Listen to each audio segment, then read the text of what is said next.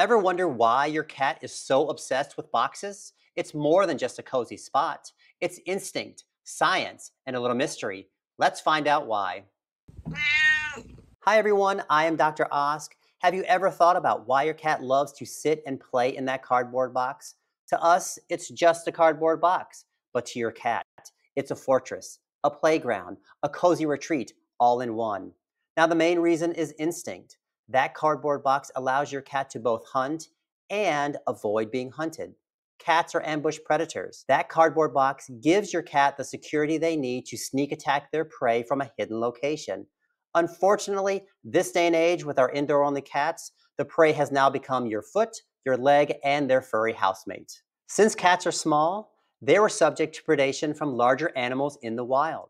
A cardboard box can serve as a place to hide from a threat and allow them to survey their surroundings for any possible danger, such as a human trying to bring them to the vet.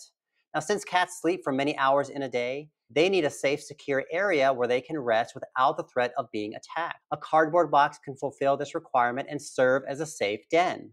Another cat instinct is scratching and rubbing. Cats have scent glands in their paws and their face that is used to mark their territory and communicate with other cats.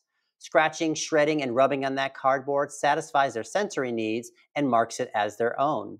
Simply sitting in a box that a cat has marked as their own with their pheromones may help reduce their stress. More on that in a little bit. Along those same lines, in case you weren't aware, your cat has marked you. Every time they rub on you, they are scent marking you with their pheromones and claiming you as their human. Being curious is part of being a cat. A cardboard box offers something new with different smells and different textures, providing your cat with a source of entertainment and mental stimulation. Most cats will walk right over to a new box to investigate. They'll sit on it, jump in and out of it, chew on the corners. And since it's new, your cat will want to claim it as their own with their scent glands, making it part of their domain. That's just what cats do. Cats' core body temperature is higher than humans and they may prefer warmer environments. Your average household temperature of 70 degrees may not be warm enough for some cats. Some people suggest that cats are more comfortable at temperatures 15 to 20 degrees higher. So if you see your cat lounging around in a cardboard box, they may be using it for warmth. Cardboard can act as an insulation, trapping your cat's body heat, especially if they're curled up in a ball with a blanket. Before we continue and get to the really interesting stuff, make sure you subscribe to my YouTube channel so you don't miss anything cat related. And let me know what you think by liking this video and leaving a comment. Now, cats are not known to discuss their problems. They're not talking through their issues to find some resolution. Cats don't like confrontation. Instead, they would much rather run away from their problems. So that cardboard box may actually be your cat's anti-anxiety remedy.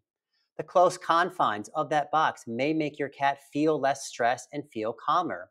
Now, here's an interesting thing. One Dutch study looked at new cats entering a shelter. Some of those cats they gave a cardboard box to.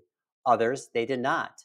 The study suggests that new cats entering the shelter that received a cardboard box were able to adapt to the new environment faster and deal with their stress better than the new cats entering the same shelter without a cardboard box.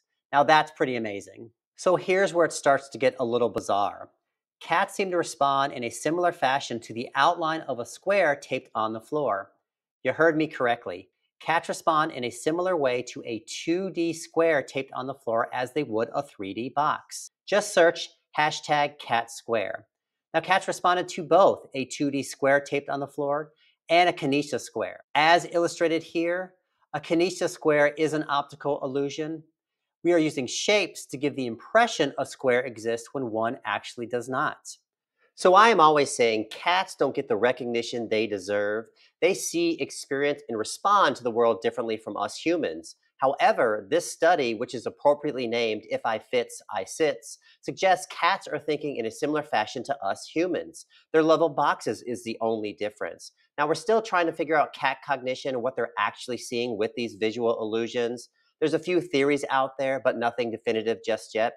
One could say we haven't cracked the cat cardboard code just yet, but this is still very interesting.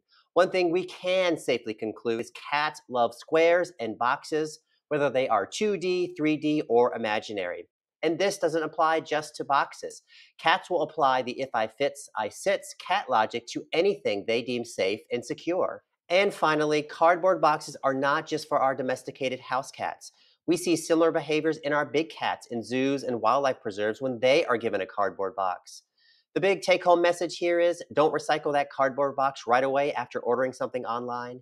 Your cat's happiness and well being are at stake. And now, here is your Cat fact! Cats cannot taste sweetness. Since they are carnivores, they have no need to taste anything sweet. But did cats ever have the ability to taste sweet things? Or did they have it but lost it because they only eat meat? You might be wondering, why does my cat try to eat ice cream even though they can't taste sugar? They're probably attracted to the fat in the ice cream more than the sugar in it.